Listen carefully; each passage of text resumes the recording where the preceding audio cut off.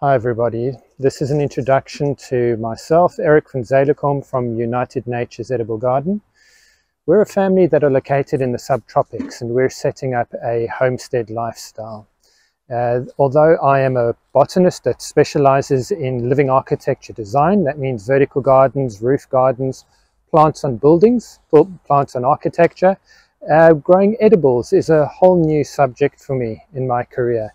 My wife Danielle is new to gardening, and so we're embarking on a journey here. Even though I've got 27 years worth of experience in specialized ecologies and botany, working with many different species, discovering the world of edibles is a whole new journey for us. It's going to be an adventure we're embarking on.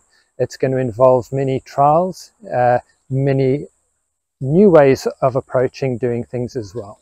We're creating a healthy lifestyle. We're going to be producing our own food.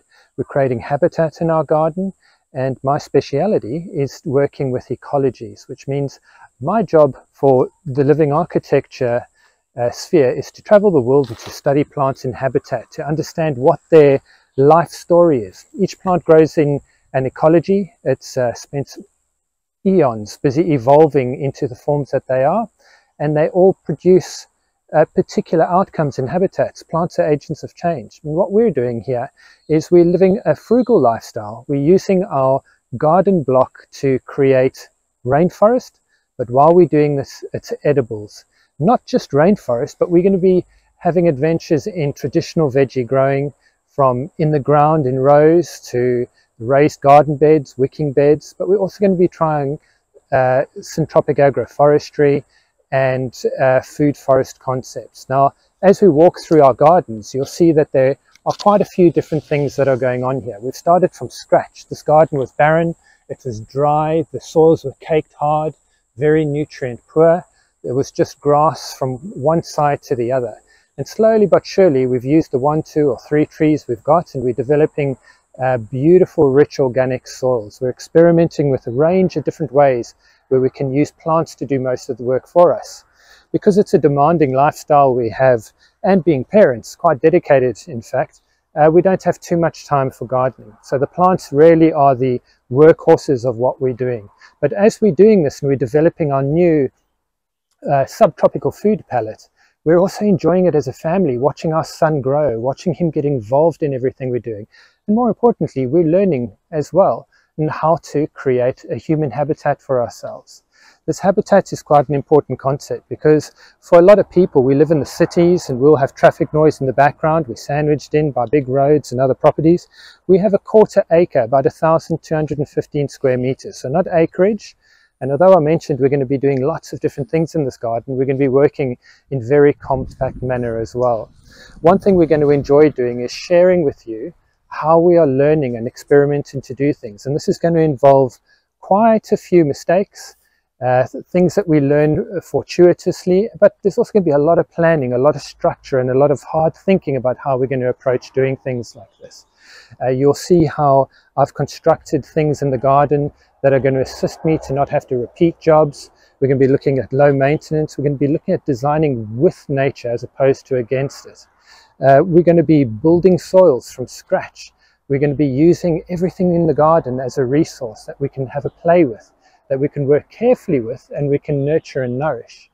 You'll see areas that we've worked on where things just didn't work really well, where we had to think twice about it. And one of the great learning stories we have here is that the accidents and the mistakes that we did have, accidents in terms of things we learned fortuitously, and mistakes where we miscalculated or didn't think about something quite so well, they're not losses at all. We're proving that everything is a learning curve for us, something to be celebrated, something to be enjoyed, but we're also experiencing a lot of success. And one of the major things for us is using plants to do a lot of the work for us. I'm sure a lot of you can appreciate that as we work through life, there's often not too much time unless you're fully dedicated to producing your own food. Not all of us can have a farm on our properties. Not all of us can have trees. Some of us can only work with pots, etc. But what we're doing here is we're using our garden to do multiple things for us. It's not only a habitat that keeps us healthy, it's our pharmacy, it's our food production, and it's habitat for all the surrounding things that we work with too. So one thing we've done is we're growing organically. We're using plants and beneficial insects to do a lot of the securing and protection of our crops, the pollinating. We've got native stingless bees that we're having a play with. But more importantly, a lot of this is very new to us, and you'll find that as you accompany us through this journey, we're going to be able to develop a dialogue. Hopefully with your feedback, we can develop a channel here that is responsive, something that is fun, something that we can truly test different ways and acknowledge and understand that each of us has a totally different approach to it, a different family, a different climate, a different home, different palettes of food that we do and don't like eating, different ways of teaching and philosophies and how to approach life. And so please, come and join with us, come and experience the journey, share with us, and let's work together towards developing something that will grow and grow and grow, and hopefully we will grow with it too.